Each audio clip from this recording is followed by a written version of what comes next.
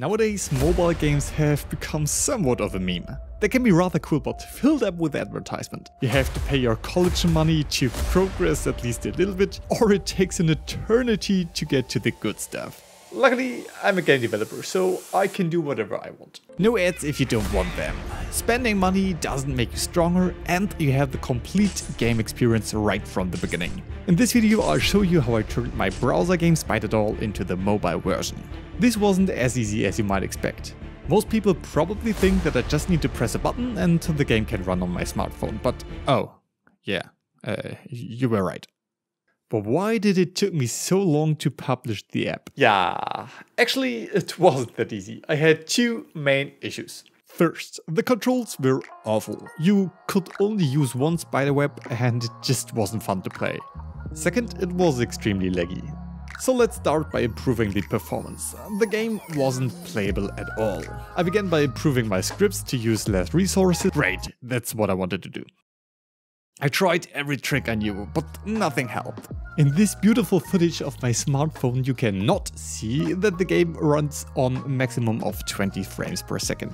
And I already removed all the unnecessary stuff, so the last thing to remove was Spidey.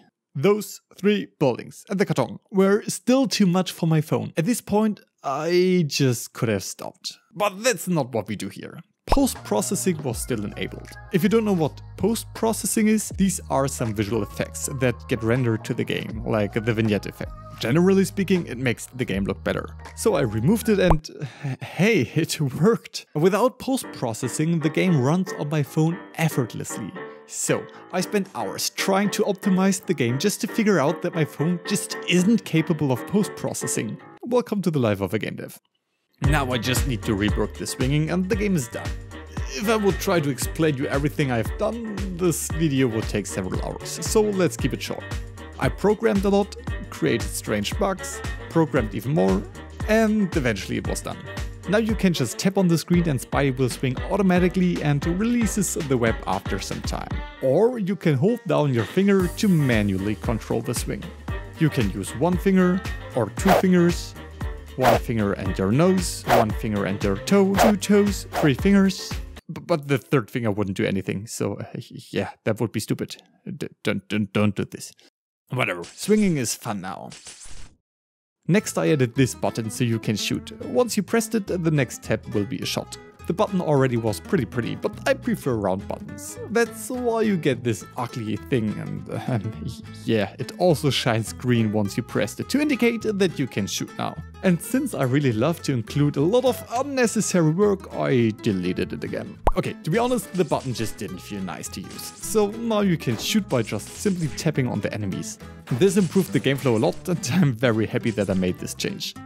I wanted to add more skins, so I began by making the most beautiful and adorable SpiderDoll character. Isn't he just cool and awesome? Oh wait, he kinda looks like me. What a coincidence. Okay, I made myself because you forced me to do so. In the last devlog, you had the chance to vote for a new skin and yeah, here you go. By the way, my German community had the same opportunity, so they decided to add a Steve skin from Minecraft. And my TikTok community wanted a Naruto skin. But that's not it. I also made SpiderDoll. He shoots these little laser balls. My favorite skin is the Attack on Titan doll, which even uses the 3D gear. And the last skin I want to show you took me forever to finish.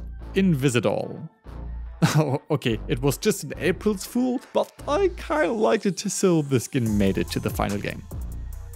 For all the new skins, I also needed to build a new menu.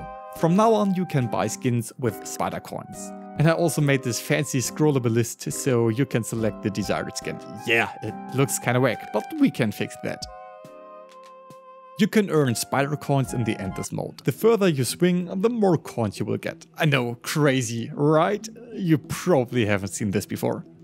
I also added this little game over menu, which of course worked directly without any bugs whatsoever. You can see the amount of earned coins, you can restart the endless mode, go back to the menu or revive yourself by watching an ad. Besides this, there aren't any ads in the game, so yeah, I probably won't be able to pay my bills with the ad revenue. But if you want, you can still support me. I added one more skin. Super epic skin that you can buy for $1 to show off. Let's go! Yeah, if you want to, you can buy Golden Doll for $1. Or if you are really crazy, you can even buy some spider coins. Don't worry, you don't have to buy anything. I just want you to have a nice experience and a lot of fun with the game. And that's it. The mobile version is finally done. It has been on the Play Store for 2 weeks now, and up to the point it was super successful. It even got into the charts and reached the 15th place. We also got over 45,000 downloads, which is just super epic. And what can I say? I wish the game was also available on the App Store. But to publish it for iOS, I would need a Mac and an Apple developer account for $100.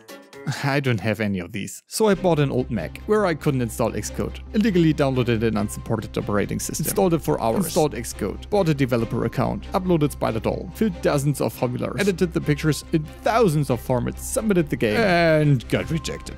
Because they didn't like my screenshots. So remade them, and here we are. I know it's unbelievable, but the app is also available on the App Store. At least if you have an iPhone with iOS 14.0 or higher. Apple didn't want me to upload anything else. Yeah, if you want to, you can now download the game. I hope you have fun with the app and that I see you in the next video. Bye!